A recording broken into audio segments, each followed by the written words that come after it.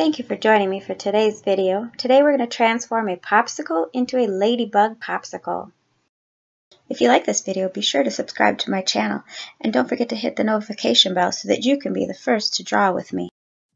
We're going to start drawing our popsicle at the top of the popsicle. We're going to draw a curved line down, kind of like half of a rainbow, but it's a lot longer and taller, and then we're going to draw the other half. Close it up on the bottom with a straight line. And for the popsicle stick, it's the same shape, only smaller and upside down. We're going to draw two eyes for our popsicle in the middle. The eyes are circles, and they're about in the middle of the popsicle. And then we're going to draw two half circles on each eye. The top one's a little bit bigger, and the bottom one's a little bit smaller. This is going to be the reflections for our eyes, where the light would reflect. For the mouth, we're going to draw a straight line across and a V shape on the bottom, and then that straight line we're going to extend a little bit so it looks like our popsicle is smiling or sticking out his tongue. Now to turn it into a ladybug, we need spots, and we're going to draw circles for those. They're about the same size as the eyes, maybe a little bigger. Maybe you could do them a little bit smaller. Just space them out where you think they look good. Some can be half circles, some can be a full circle. I try to keep them all about the same size as each other though. So for this one I fit on 5. You can put more, you can put less, depends on how big your popsicle is. And now we're going to outline everything with black permanent marker. This is going to make your drawing stand out, it's going to pop off the page. It also helps for when you're coloring so that it doesn't smear to use a permanent marker. If you use a regular marker and then color your ladybug red with a regular marker, it's likely that they'll smear together. So a permanent marker is a good choice. Outline your spots, fill them in.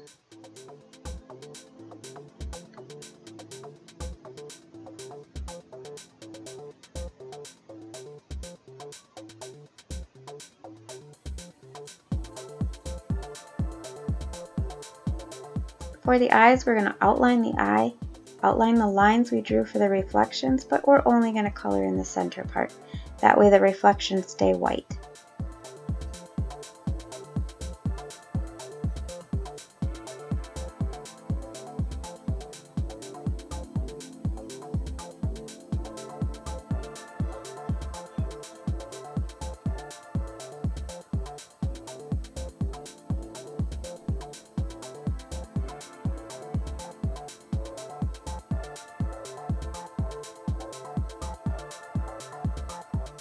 And then our ladybug needs antenna. So we're going to draw 2 antennae on top, a curved line with a little circle on the end, and another curved line with a little circle on the end. And if it goes through or touches one of your spots on your ladybug, that's okay.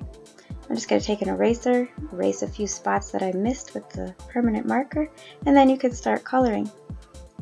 And I'll speed this part up so that you don't have to watch me color all the time. But the only color that we need for our ladybug is red. We'll need a different color for the stick, but just for the ladybug part, all we need is a red marker. If you go on top of the spots a little bit, it's okay. It's not going to show.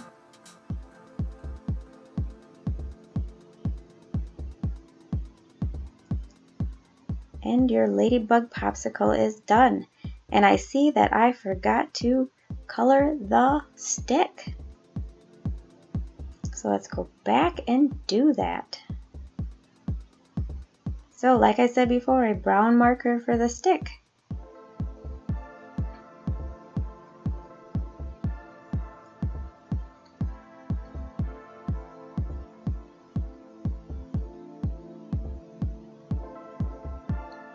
And now your ladybug popsicle is done. I hope you enjoyed today's video. If you did, be sure to subscribe to my channel. I have a lot more drawings coming. We're going to transform a lot more popsicles and a bunch of other things. When you subscribe, don't forget to hit the notification bell so that you can be the first to draw with me.